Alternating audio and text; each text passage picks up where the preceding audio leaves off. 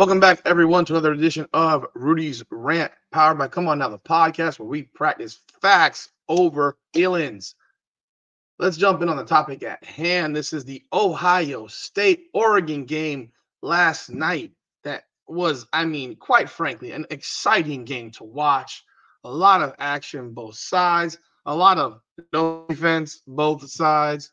I think we see when you're dealing with these high-level offenses that there's really not a whole lot these defenses can do. You watch Oregon, every time they score, they have no answer the other direction. Usually what ends up happening, it seems like, with these types of games, 32-31 games, is, and while this wasn't a high scoring game, this is a high scoring game for back in my day. Like this stuff right here, yes, it's this, they put up points, but Oregon had almost 500 yards of offense. Ohio State had 467 yards of offense. They moved the ball. Both teams moved the ball pretty much at will. There wasn't much resistance. And you had a feeling that whoever had the ball at the end was probably going to win the game, except for the fact that Ohio State coach Ryan Day is at the helm. And unfortunately for him, he is turning into that guy that seems to find a way to choke away a game at the end. And you can look at this from a couple of perspectives. Both teams are undefeated. The fact of the matter is Ohio State comes in ranked 2, Oregon's ranked 3. The new polls are already out, and Ohio State only dropped to number 4, which I think is a bit ridiculous. Honestly, I think they should have dropped outside the top 5, and Miami should now be in the top 5. That's me being a homer. But you can't lose the game and just drop 2 spots. I'm sorry. This is the Big Ten privilege, the SEC privilege. They lose, they don't drop. Let an ACC team lose, let a Big 12 team lose, let anybody else lose, they will plummet out of the ranking, or they'll drop 10 spots. But Oregon gets this win, 32-31. Dylan Gabriel throws for 341. Will Howard throws for 326 for Ohio State. But what you had at the end was a situation in which Ryan Day, the coach of Ohio State, completely effed it up. And I'm going to tell you why. Because they're moving the ball with ease on this last drive. There's no resistance.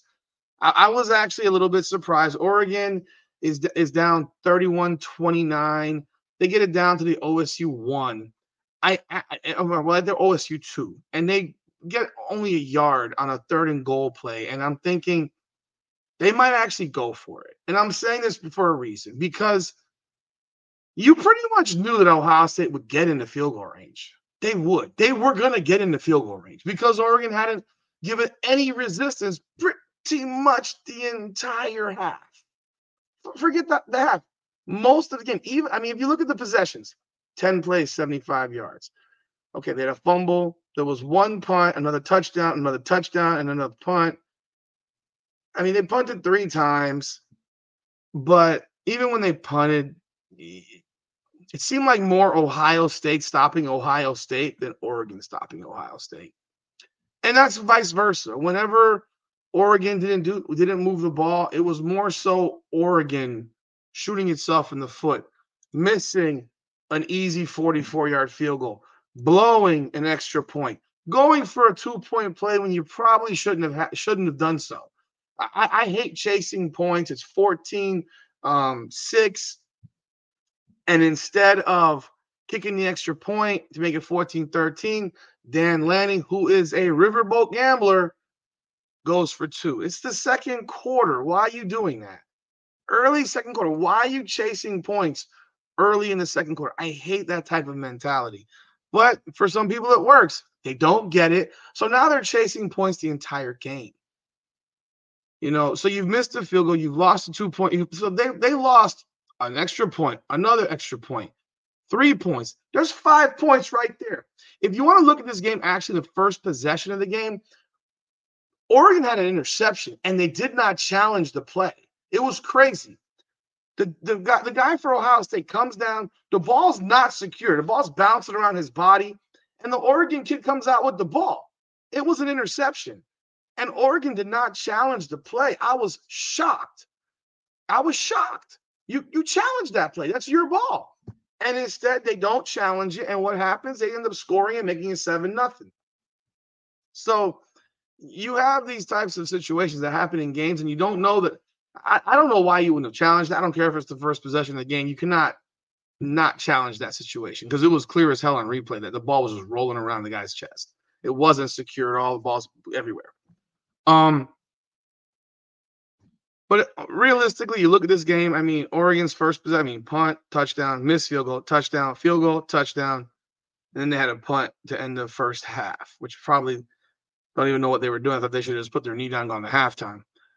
And then they punt open as they get turnover on downs, which that happened. That was crazy enough to me because now you're see, this is a situation in which it was 28-22 Ohio State, and you're sitting here saying, kick the field goal, make it 28-25. You're within a field goal. But instead, Dan Lanning goes for it. And the play that they ran was utterly terrible. They had, second and goal from the 9. They run the ball, get down to the 2, and then they pass, and incomplete for a team that is really a good running team. So it was questionable, if you ask me. But they get the ball right back after forcing a punt, and they score to make it 29-28. Dylan Gabriel goes for a run to finish the drive, a 27-yard run, makes it 29-28.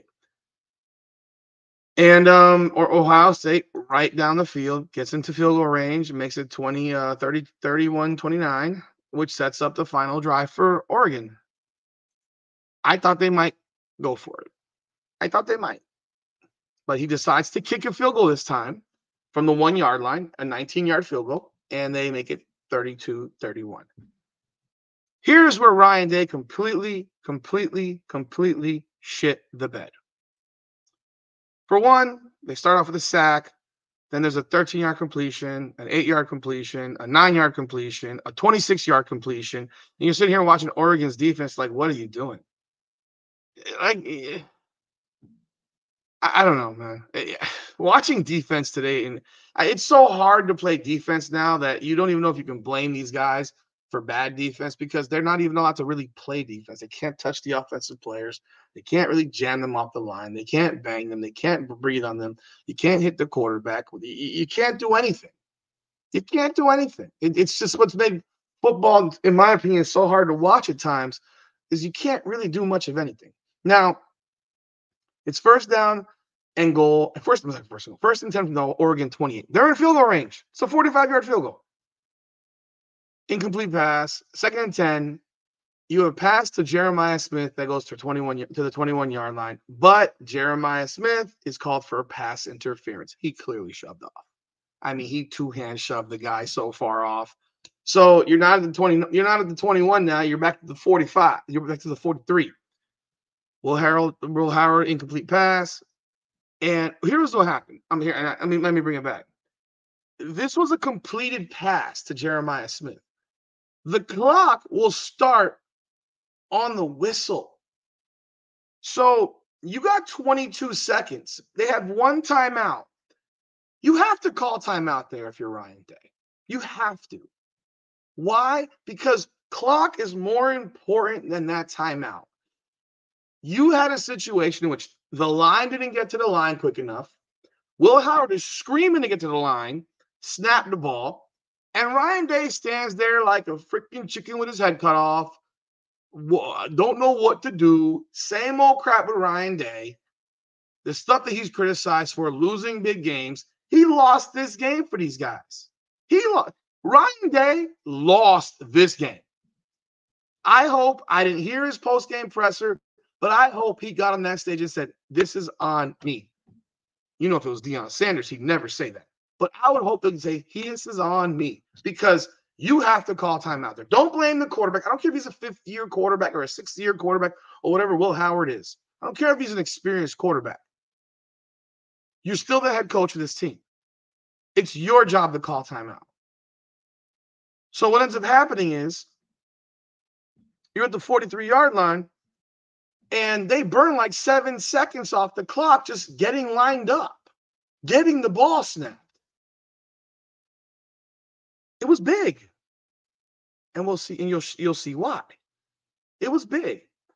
Incomplete pass. Now you have 2nd and 25 from the 43 with 10 seconds left. Oregon calls timeout.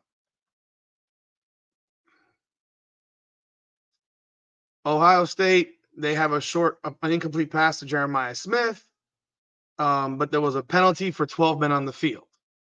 So it doesn't really matter. It does bring it to the 38-yard line. See, this is where you have to make a decision. 6 seconds left, no timeouts. Sorry, one time. They had one time. I'm sorry, they had one timeout. 6 seconds left, one timeout. Can you get a playoff quick enough and get the timeout? The answer is yes, you can. But it's a 3-step drop throw. This isn't a throw of I'm dropping 7 steps or 5 steps and I'm looking to chuck it down the field. You're going to have no time left. This is a 3-step drop. You're looking for a quick slant play. If you can't get that, you throw the ball into the ground. Well, you throw it away. You can't airmail it away. You have to throw it into the feet of the person and make it a bullet so that the damn clock is not – you're not going to lose all your time. The timeout, that's why the timeout at 22 seconds, it was irrelevant at the end of the game because if you had saved your clock, saved that 7 seconds, you could have actually run a real play and not had to worry about running a quick slant type of play because either which way, it's 3rd and 20 from the 38. You're not going to get a first down, more than likely. So what happens? Will Howard drops back. His first read isn't there. And instead of throwing it away, he takes off. And you're watching him run, and you're sitting there saying he's going to run out of time. And by the time he slides at the 26-yard line, the game is over. He slid right as it was coming to 0. If he had slid 5 yards earlier, it's a 50-yard field goal. You take your chances and you hope you can get, you get your timeout off. But because he was trying to get extra yards, he ran the clock out. Now, whose fault is that? Someone might say it's Will Howard's fault. He needs to know the situation. Yes, I agree. He needs to know the situation. But he's also playing the game, and it's going by a million miles a second. And he's looking at that wherever he was on the field and saying, I don't think my kicker can kick this ball. His career long is like 45 or 46. If I slide to 35, it's a 52-yard field goal. If I slide to 33, it's a 50-yard field goal. I understand his thought process, but it was the wrong thought process. This is on Ryan Day, period. And here's why. You kick the field goal. You kick the field goal. It is too risky a situation with 6 seconds left that if there's any type of pressure with a scramble, and how you have not communicated to your quarterback, if you have any pressure, throw the ball away. Don't run, throw it away. Don't run, just throw it away. And so the clock runs out. They don't even get the field goal off, and they went home with that same timeout. Now, had they called timeout with 22 seconds left, here's what would have happened. Now, I don't know that it would have made a difference because it would have been 4th down. It would have been 4th down. And that's the messy part of it. Actually, here's the thing. You may have had a completely different play call chart if you do call timeout, right? So for exactly what happened, him sliding early was bad. I don't know if he could have gotten 20 yards. I don't think he probably could have. But then you run out of clock because you can't get your field goal team out there fast enough. But I do think you have to call timeout. It's a slippery slope. It's the job of a coach. You're getting paid $8 million a year. It's your job to make those decisions. But I think Ryan Day shit the bed here. I think he cost his team a win. I think he absolutely cost his team a win. And I would have kicked the 55-yard field goal. I would have taken a shot, kicked the 55-yarder. If he misses, he misses. Here's the thing. With the new playoff system, this game doesn't matter. It doesn't matter. Who cares? It doesn't make a difference because Ohio State is not going to lose to anybody else in this conference. Do they play Penn State this year? Let me see. They play Penn State in 2 weeks. They play Nebraska. They're going to crush Michigan. Michigan's going to get their ass kicked by these guys. Indiana, we'll see. That could be a good game now. I mean, Indiana's doing well right now, but we'll see. I think this game doesn't mean anything. I think what's ended up happening is Ohio State's going to beat Penn State. They beat them every single time, it seems like. I'm still waiting to see Penn State win that game once. And at the end of the day, Ohio State's going to end up probably playing Oregon for the Big Ten championship. And it won't even matter if they lose that game either, because they're still going to get in the playoff. They dropped to 4th. If they win out and play in the Big 10 championship, they'll be ranked 2nd or 3rd. Realistically. Now, Oregon's a risky team. Oregon plays on the edge. So I could actually see Oregon losing a game more than seeing Ohio State lose a game. I mean, Oregon had a 37-34 game versus Boise State. I mean, Ashton Genty's a beast, but they should be beating Boise State by more than that. They got Purdue, Illinois, Michigan, Maryland. Their schedule's kind of thin. It's kind of soft. But Ryan Day, bro, you lost this game for your team. Your clock management sucks, and it's just continued to show. And that's why Ohio State fans, for the most part, can't stand you. I'm not an Ohio State fan, but I know what they say about him. He loses every big game, in their opinion. So let me know your Ohio State fans. What do you think? Ohio State fans specifically, what do you think? What do you think he should have done there?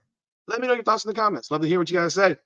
Of course, be sure to go over here and subscribe to Rudy's Rant at Rudy's Rant on YouTube. And be sure to pound that like button, subscribe to Come On Now the podcast, follow, share our video. We really appreciate you. Come on now.